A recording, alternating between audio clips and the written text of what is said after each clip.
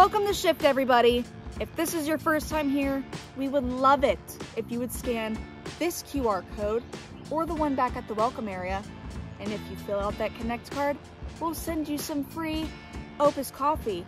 And make sure you check out the Meet with Joe option so you can meet with Joe Smith while drinking that cup of coffee. And you can ask any and all questions that you want or need to know about Shift. Easter is next week, and we still have a few volunteer spots open.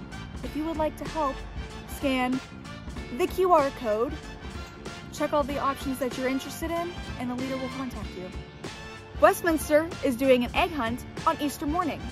They'll have snack and a story time at 10:30, and then the actual egg hunt will be at 11. So come in, check your kids in as usual, and you'll be escorted over to the new kids' room for all the fun festivities. And then once it's over, you'll go and pick them up from the new room. I'm excited to tell you about the series after Easter, Don't Throw the Day Away. We're gonna kick off the new series with guest speaker Tamara Perry Leonardo. And it's gonna be awesome. You're not gonna wanna miss it, so mark your calendars now.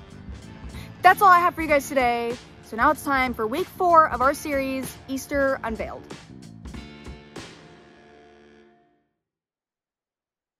Hey Shift, what's going on? We had technical difficulties this week, all part of being in a shared space. I think that we've got everything ironed out unless something unforeseen happens beyond our control. But we wanted to re-record this for all of you that were, are from afar or couldn't be here in person.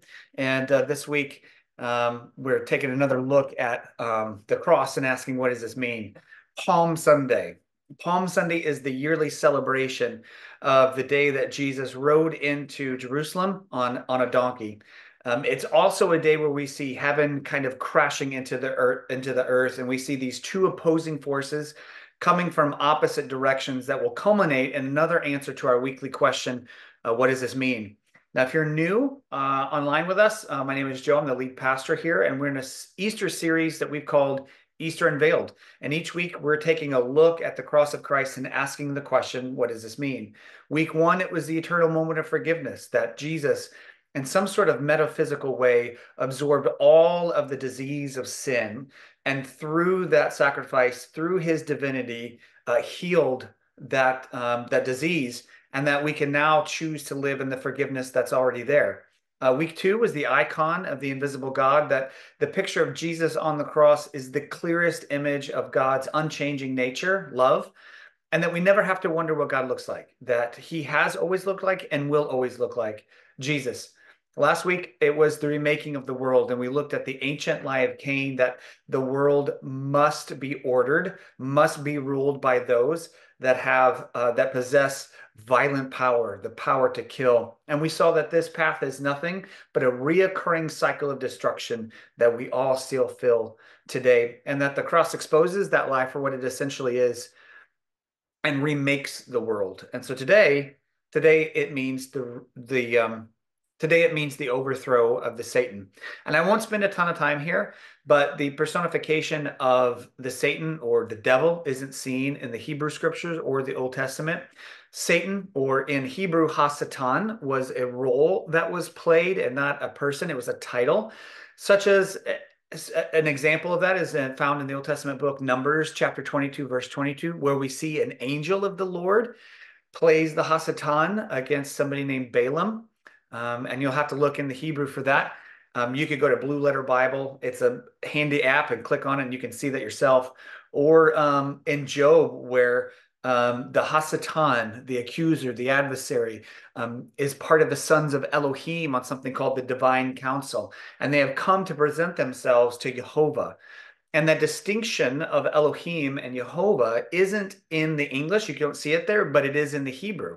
And it was a role played by one of the sons of God. It isn't until that Greco-Roman time period that this role begins to take shape as an individual or the devil, or in the Greek, diablos or satanas, in the New Testament. And whether you believe in an actual Satan or you believe that it's some sort of metaphor as evil personified, doesn't really concern me either way. I personally believe that the Satan or the accuser, the adversary, um, or the accuser, the adversary is less than a being, but more than a metaphor, almost a yes and rather than a binary either or. Now, on Palm Sunday, we see Jesus riding in from the west on a donkey. And this is a purposeful fulfillment of a passage that was spoken 500 years before Jesus shows up on the scene. It's found in the Old Testament book of Zechariah, which says that Israel's king would ride into town humbly on a donkey.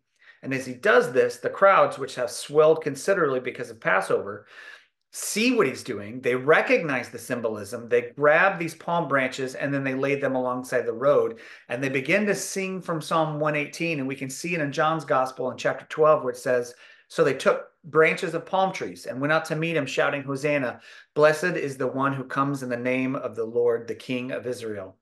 Now, it gets lost on us, but this is an incredibly dangerous and overtly political act. Jesus is making a statement by doing this, and everyone present understands this. In Luke's account, chapter 19, we see that the Pharisees go to Jesus and they're telling him, you've got to stop, warn your disciples, tell them to shut up. And Jesus is like, not today, man. Don't you know that even if I did tell them to shut up, that creation itself would cry out? And the Pharisees feared what might happen because there was another processional taking place, one coming in from the east, from the opposite direction. The Roman governor Pontius Pilate was making his yearly mandated visit. Normally, Pilate lived on the shore in a town called Caesarea, but during Passover, he was by law forced to be in Jerusalem because the Passover celebration was the celebration of Jewish liberation, which this year has a far different symbolism. And if there was ever going to be an insurrection, it would have happened during this week. So Pilate comes riding in on his war horse because there's always a dude riding on his war horse. And it's always a dude. He comes atop of this symbol of violent power and this just overt display of strength designed for one thing, to absolutely intimidate the enemies of Rome, as if to say, don't even think about coming against us. Do you not see the power that I have behind me? All of this might, we have the power to crush you. We also have the power to let you live. Pilate would have been followed by just garrisons of foot soldiers and mounted soldiers, legions of war chariots. There would have been banners declaring Caesar as king, as their god, trumpets and drums echoing throughout the city to announce the image bearer of Rome's god was coming into town. If we were present, it must have been a truly terrible and awesome display of Rome's might. Herod Antipas was also in town, but Herod would have needed none of the pomp and frills of Pilate's military parade. While Pilate's rule was from this position of overwhelming governmental force, Herod's power was economic. It came from vast wealth. Herod Antipas was one of the sons of Herod the Great and held the title of Tetrarch. He's also referred to as King Herod, but he never actually held that title, king. Herod Antipas was, he inherited part of his father's just enormous wealth that came from ruling over the spice trades in the ancient world. And it said that Herod the Great was the wealthiest human to ever walk the face of the earth. It's said that his wealth is so great that somebody that we, like in our minds is like that top 1%, like Bill Gates, that Bill Gates would have mowed his lawn. So when Rome took over, they saw the opportunity to marry their governmental power and Herod's economic power, and Herod Antipas is the result of that union. Both men and the power that they represent played crucial roles in the crucifixion of Jesus. And without these two, it doesn't take place. This would not have happened. But there was also a third power present. And it was this third power that is the driving force behind the satanic plot. And that third power was religion. And the early church had a lot to say, had much to say about this particular type of power. In the letter to the church in Ephesus, the author says this in chapter 6, for our struggle is not against blood and flesh, but against the rulers, against the authorities, against the cosmic powers of this present darkness, against the spiritual forces of evil in the heavenly places. And the author goes out of their way to say that this battle that we face is not against people, People are not the enemy. It's against the unseen power behind people. It's against an evil that lurks just beyond our vision, that's pulling strings in the dark. And it's these three men and the power that they represent that we see the clearest picture of the Satan in the crucifixion story. And I can understand governmental power crushing its enemies, right? Like government doesn't care about you. Government doesn't care about me. It doesn't care about us. Government will use us, and when it gets whatever it wants, right? It just tosses us out like yesterday's trash. And I can understand economic power kind of doing the same kind of thing, right? I can understand economic power tipping that scale forever in its favor, right? Economic power buys politicians. Politicians make the rules, create the system, and keep it so unbalanced and so unfair that the rich will always be rich and the poor will always be poor.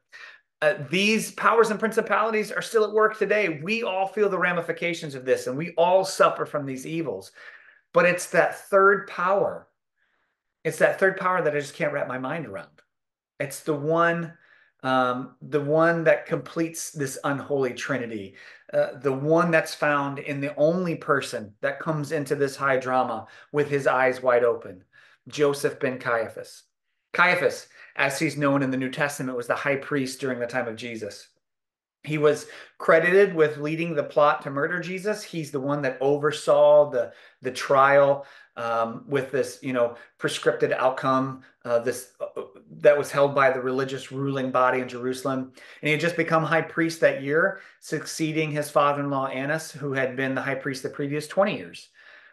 Caiaphas was the high priest of Israel. He was supposed to be their spiritual shepherd, their spiritual leader, but he had become corrupt. And what always corrupts? Power. Power always corrupts. In fact, we now know that power alters our brain chemistry. And research suggests that having power can lead to structural and functional changes in the brain, particularly in regions associated with reward, decision making, and then social cognition. It can even alter hormone levels which further influences those things. Power literally rewires your brain, and this is why power will do whatever it takes to maintain power. And what Caiaphas wanted more than anything was power. And how does this kind of power operate? In the dark, always behind the scenes, always scheming, always plotting.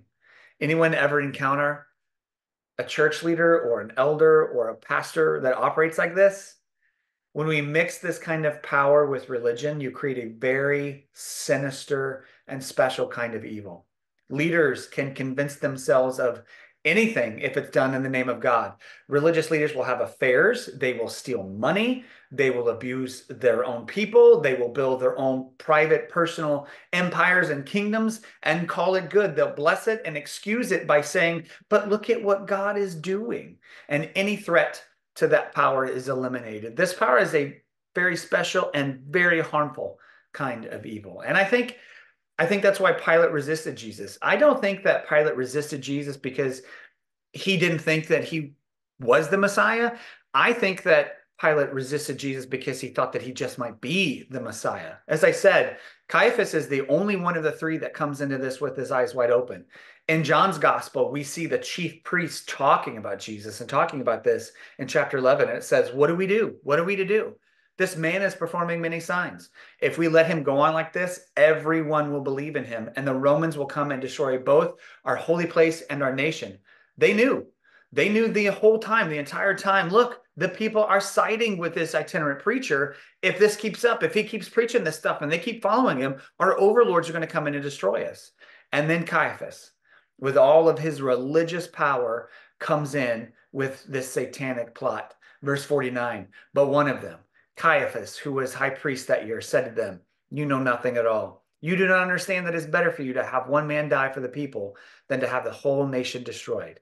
Thus begins the plot to murder Jesus. But how to do it, right? They can't just openly arrest him. They might have a riot on their hands. The common folk are rallying to Jesus. They need to figure out a way to do it in the secret, kind of in the dark. And that is how religious power always operates. It's never in the open. And it's in this darkness that in steps Judas Iscariot. one of Jesus's 12 disciples. Now, we don't know how this connection happened, but at some point in time, Judas and the high priest get together and they come up with this plot. They hatch this scheme for 30 pieces of silver. And any reason for Judas doing this is purely speculation. It might have been pure greed. One of the gospels kind of go out of their way to show that Judas was skimming off the top of the donations they got. Personally, I find that kind of hard to believe. I find that hard to believe because of everything that he had been a part of, all the things that he had seen. And 30 pieces of silver just isn't that much. Even in today's, I mean, it's at its height, it's like $400. So it just doesn't make sense to me. I personally, again, speculation personally, I think that Judas did this because he felt like he would force Jesus's hand and that Jesus would reveal himself as Israel's messianic king, like leading them to freedom, that this would in fact kickstart the revolution and begin the overthrow of the Roman government. In any case, don't be too hard on Judas. I mean, I know I've seen plenty of Christians sell their savior out for far less. I mean, just look at January 6th. So Judas tells them where Jesus is going to be. He leads them. He leads the soldiers to Jesus, betrays Jesus with a kiss. Jesus is arrested. Caiaphas oversees this mock trial, right, with the predetermined outcome, but he can't do the deed himself. He needs Pilate on board to complete the plan because only Rome has the power to kill. And there's a problem with this. They clearly don't like each other. As Pilate is questioning Jesus, he tries to release him several times. And I don't think it's because Pilate was like especially sympathetic to this innocent Jewish preacher. He had zero qualms about murdering people. He crucified plenty of people. I think it's just because he doesn't like Caiaphas and he wants to make it difficult. At one point, Pilate tries to release him, and Caiaphas out there prodding this crowd along, they yell out, "If you don't crucify this man, you are no friend of Caesar." But Pilate's no newbie, right? Like he's not a rookie at this. He knows how to play the game, and he's got one more trick up his sleeve. And he says, but don't you Jewish people, don't you all believe in this? Don't you believe in a Messiah, a king? Do you want me to crucify your king? And it's right here that Caiaphas has this real moment of truth where just for a split second, he takes off his mask and reveals his true self. And it's almost, Pilate, you have your military might, right? You have your military might and your governmental power. And Herod over there has his economic power. And we all want the same thing. We all want to be as close to Caesar as possible. You do it your way, Herod does it his way. And I will use my way. I will use religion to accomplish the same thing. Oh, I will say the right words. I will wear all the robes and I'll give all the blessings. But make no mistake, in the end, we're all the same and want the same thing. And then he utters maybe the most satanic sentence in all of Scripture. John 19:25. We have no king but Caesar. This is a deep, deep betrayal of his faith tradition. Of all the people and the prophets and the priests that came before him, even every Jewish boy and girl knew that the true confession is that Israel has no king but Yahweh, and at this stunning betrayal of everything that he's supposed to hold up, Jesus is taken away to be crucified. But don't forget what Jesus said he would accomplish at this moment. John chapter 12, now is the judgment of this world. Now the ruler of this world will be driven out, and I, when I am lifted up from the earth, will draw all people to myself. Caiaphas had come to believe that true power is found in the lie of Cain and the lie of Satan. That power comes from the ability to kill, to oppress, and to dominate. But the cross exposes that lie and puts it to shame. And this is why the author of Colossians says this about the cross. It says, he disarmed the rulers and authorities and made a public example of them by triumphing over them. At the cross, Jesus comes into his glory, absorbs the disease of sin, shows us the true picture of God, and exposes the inherent evil violence present in the world systems. Some versions put it this way: he shamed them publicly by his victory over them on the cross. And this is a bold and radical theological statement, because to be crucified was to be shamed, and we forget that. Yes, The cross was so painful that the word excruciating was invented to describe it. But don't forget the immense amount of shame that came upon the person being crucified and their family. But in the cross of Christ, Jesus shines light on this evil, exposing it for what it is. And in doing so, heaps shame on it, overthrowing the Satan in the process. Caiaphas thought he had gotten rid of this threat to his power. However, it was this brutal act of satanic violence that helped galvanize Jesus's followers. And this is nothing new. Like, we've experienced this. And we saw it most powerfully in 2020 when the murders of three innocent people, George Floyd, Breonna Taylor, and Ahmaud Arbery, were killed by brutal governmental power. The news waves it created started this ripple effect that this generation had never experienced before, had never seen before.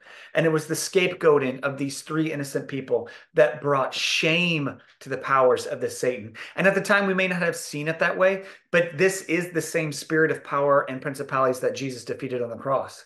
This is the overthrow of the Satan, of powers and principalities. And once these powers were exposed for what they were in the light of Christ, we see that they are not, in fact, any kind of leadership at all. This is what true leadership looks like. It is co-suffering love. It is the cross of Christ that brings truth to the world, that the ancient lie of Cain is no more. It is the truth that Jesus said brings freedom.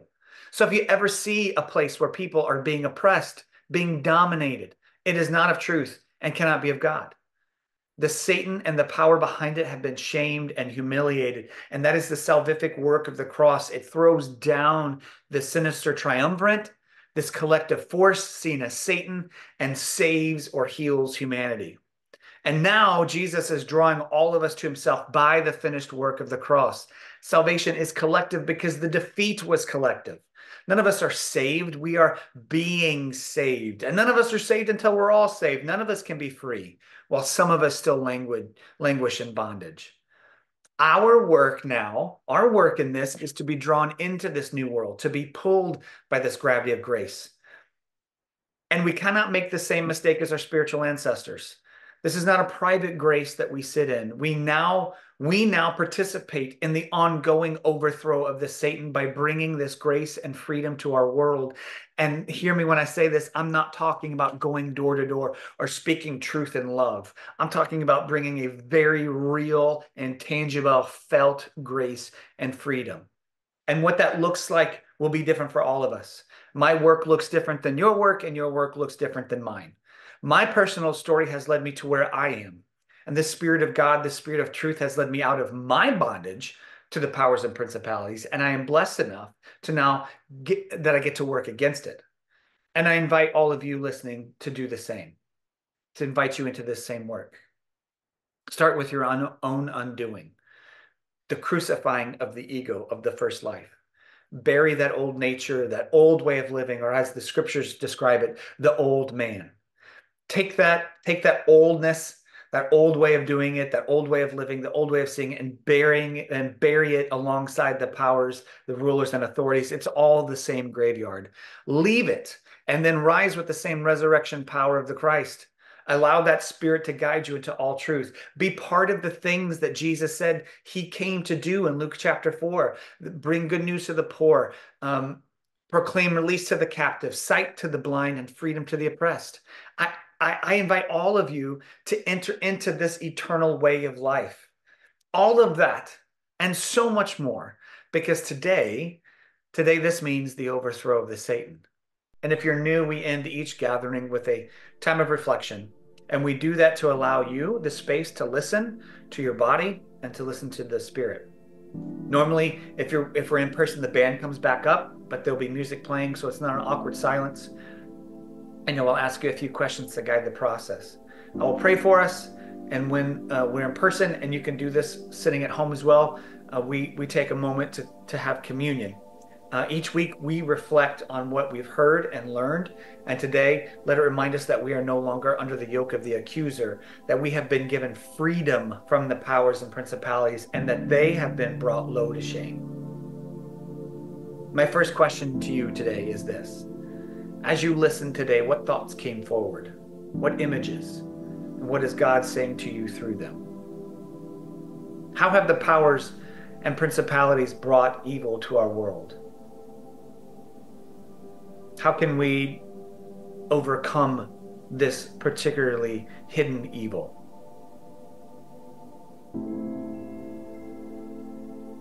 How can you open your eyes to that hidden level of evil that impacts everyone?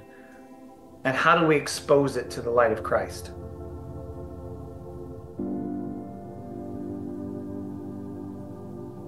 My last question is this: how can you personally overcome the want, the lust for these powers, and then live in the way of Jesus?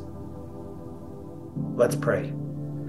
Co-suffering God of the cross, we are thankful for the work of the cross and what it means today. I pray that we examine our own hearts and thoughts and search for ways that we knowingly and unknowingly participate in the powers of this demonic mechanism. Help us to expose those things and bring shame to them. And I ask that as a community, we do the work of bringing this very tangible freedom to our city. Forgive us for things done and for things undone. And let us live in the forgiveness already there. Give us eyes to see and ears to hear. Bring comfort to the afflicted, healing to the broken, and freedom to the chained. In your name, amen. Well, Shift, thanks for following along and being a part of this. Hopefully next week there will be 0 issues as it's Easter Sunday, and we're planning for a big celebration and a culmination of our final answer to the question of what does this mean. I offered this to those that were in person, but I want to offer this to you as well, that for those of us that are kind of in that reconstruction season of our lives, of our walk, and trying to figure out, we're using these phrases and singing songs that we've said for so many years, but now they mean so many different things, right? And so I just want to put this out there to anybody that's watching this, that if you need somebody to talk to, even if it's virtually, let me buy you a cup of coffee. Let's sit down. Let's meet Zoom or in person, and let's talk through those things, what it looks like. I don't have all the answers, but I am in such a better and healthier place than I was even a few years ago, and I want to be a part of that with you. So I offer that to you. So feel free to reach out to us. You can shoot me an email, joe@shiftgnv.com, or if you've got my number, or if you follow me on social media, message me. But yeah, if you're close in Gainesville or the surrounding areas, we would love to have you come be a part of our Easter celebration and all that we're going to talk about. Our final week is the death that defeats death, and it's going to be a good one. So yeah, hope to see you there in person or online. Anyway, get out of here. Go love on some people.